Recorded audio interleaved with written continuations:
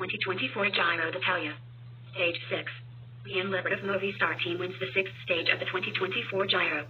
Liane Lippert was quoted saying, "It's amazing. I had such a hard start with the Giro and now this win makes it so special.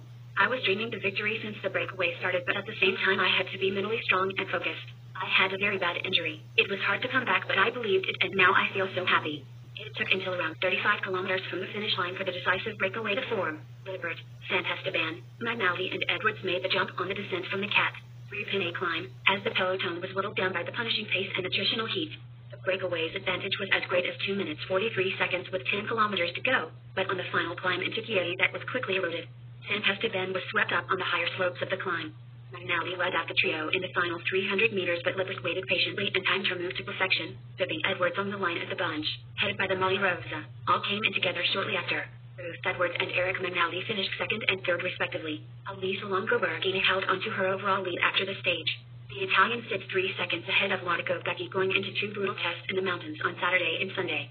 Cecilia Utripledwick is third overall, 38 seconds down. Thanks legends, and I hope you are all well.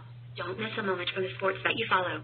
Help us to bring you the best content possible. Subscribe, share, like, and vote in the community polls.